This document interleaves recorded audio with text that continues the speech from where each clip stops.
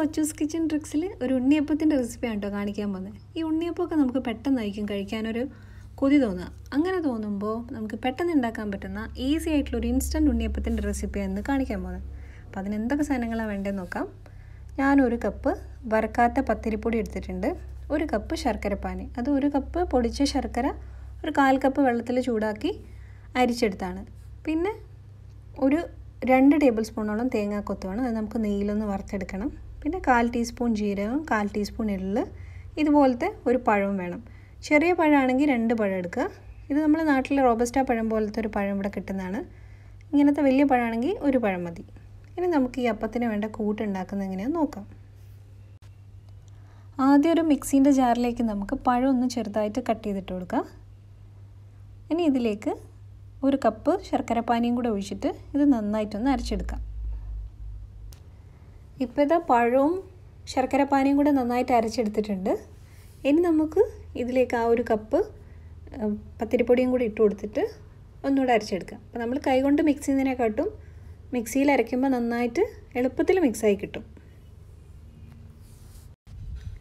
ഇപ്പോൾ പത്തിരിപ്പൊടിയും പഴവും ശർക്കരപ്പാനിയും എല്ലാം കൂടെ നന്നായിട്ട് അരച്ചെടുത്തിട്ടുണ്ട്. ഇനി നമുക്കിതൊരു ബൗളിലേക്ക് മാറ്റാം. ഈ ഒരു കൺസിസ്റ്റൻസിയിലാണ് നമ്മൾ അരച്ചെടുക്കുന്നത്. ഞാനിപ്പോൾ ഇതിൽ എക്സ്ട്രാ വെള്ളമൊന്നും ആഡ് ചെയ്തിട്ടില്ല. ഒരു കപ്പ് ശർക്കരപ്പാനി തന്നെ എനിക്ക് മതിയായി. അപ്പോൾ നിങ്ങൾ അരിപ്പൊടിക്ക് അനുസരിച്ച് ചിലപ്പം വെള്ളത്തിൻ്റെ അളവ് വ്യത്യാസം വരും. അപ്പം അങ്ങനെ വരുവാണെങ്കിൽ ഈ ഒരു കൺസിസ്റ്റൻസിയിൽ അരച്ചെടുക്കുക. വേണമെങ്കിൽ കുറച്ച് വെള്ളം കൂടെ ചേർത്ത് കൊടുത്തിട്ട് ഇതുപോലെ അരച്ചെടുക്കുക. ഇനി ഇതിലേക്ക് 1/4 ടീസ്പൂൺ എള്ളും 1/4 ടീസ്പൂൺ ജീരകവും പിന്നെ നമ്മൾ നേരത്തെ എടുത്ത് വെച്ചിരിക്കുന്ന തേങ്ങാക്കൊത്ത് 2 ടേബിൾ സ്പൂൺ തേങ്ങാക്കൊത്തൊന്ന് നെയ്യിൽ വറുത്തതും ഒരു നുള്ളു ഉപ്പും കൂടെ ചേർത്തിട്ട് നന്നായിട്ടൊന്ന് മിക്സ് ചെയ്ത് കൊടുത്തിട്ട് ഒരു അരമണിക്കൂർ നമുക്കിതൊന്ന് മൂടി വെക്കണം. ഇതിലേക്ക് ഞാൻ വേറെ മൈദയോ ബേക്കിംഗ് സോഡ അങ്ങനെ ഒന്നും ചേർക്കുന്നില്ല.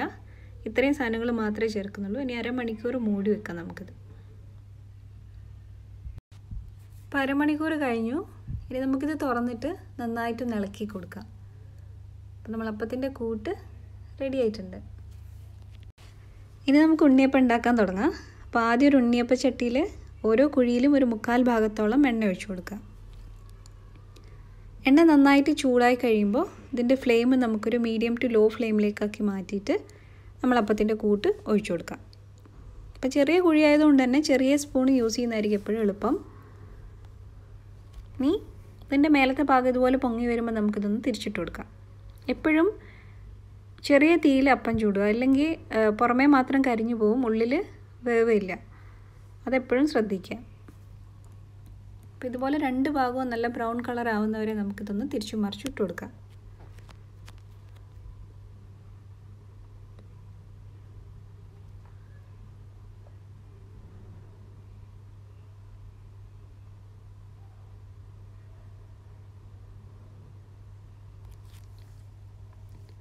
അപ്പോൾ ആദ്യത്തെ ബാച്ച് ആയിട്ടുണ്ട്. ഇനി ഇത് നമുക്ക് എടുത്തിട്ടൊരു സ്ട്രെയിനറിലേക്ക് മാറ്റാം.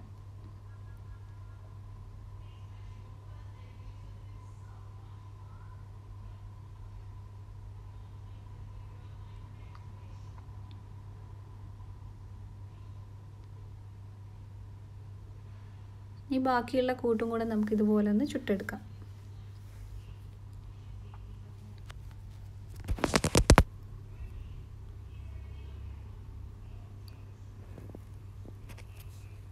ഞാനിത് ഈ ഒരു കപ്പ് അരിപ്പൊടി വെച്ചിട്ടുള്ള നമ്മളെ കൂട്ട് ഞാൻ 3 ബാച്ചായിട്ടാണ് ചുട്ടെടുത്തിട്ടുള്ളത്.